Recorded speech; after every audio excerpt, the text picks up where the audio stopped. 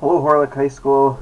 This is a video basically walking us through My Learning Plan, and in particular our goals for this video are to log into My Learning Plan and then look at any professional development that you've enrolled in, talk about how you can enroll in professional development, and then kind of just some things you can do on the front page of My Learning Plan.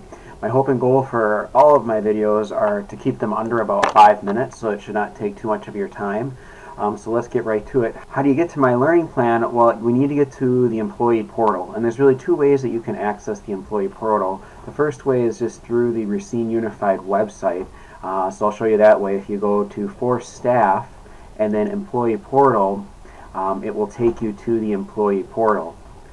Another option is if you want to use ClassLink, there is a app or icon for employee portal, and that's right here on my screen. It may be a little different for you in terms of what it is, but it looks like 3 people. So if you click that, it will bring you to the same place that I am at right now, which is the employee portal. On the right hand side there's a list of links, and if we scroll down, these links are listed in alphabetical order. We want to find My Learning Plan. So if we click that, it will bring us to the My Learning Plan Frontline Education login page, and the login for this is the same as your login for all of your other RUSD devices, so your EID and your password. If we log in, it will bring you to the kind of home page of My Learning Plan. On this home page, you've got some different sections. On the top, this is kind of professional development that you are involved in, or upcoming professional development.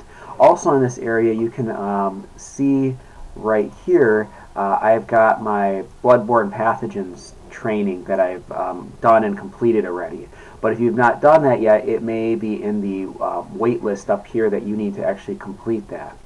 If you're asked to actually enroll in a PD, that would be found along this left-hand side, and you'd want to click the thing called District Catalog. So if you click District Catalog, it will bring up basically in chronological order various professional developments that you can enroll in. You are able to use this search bar to search for whatever it is you're needing to enroll in, but if we take a look, number 2 is the bloodborne pathogens. So if you don't see it on your front page of My Learning Plan, you may need to enroll in it, and that's basically right here at number 2, or you could search for it.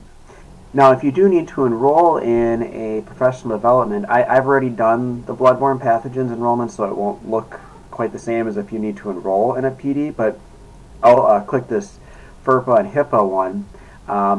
Now, if I wanted to enroll in this professional development, which wouldn't really be appropriate for me as a teacher, I can click this Sign Up Now button, and that will actually register you for that professional development. If you do wander off from the main page of My Learning Plan to get back to the home page, if you click this PD and evaluation button here in the top left, well, it's not really a button, but it's a link. If you click that, it will bring you back to the home page of My Learning Plan. So that's kind of what I wanted this video to discuss, is just kind of logging into My Learning Plan and discussing how you can enroll in professional development opportunities. So that's all for now, and we will see you guys in another video.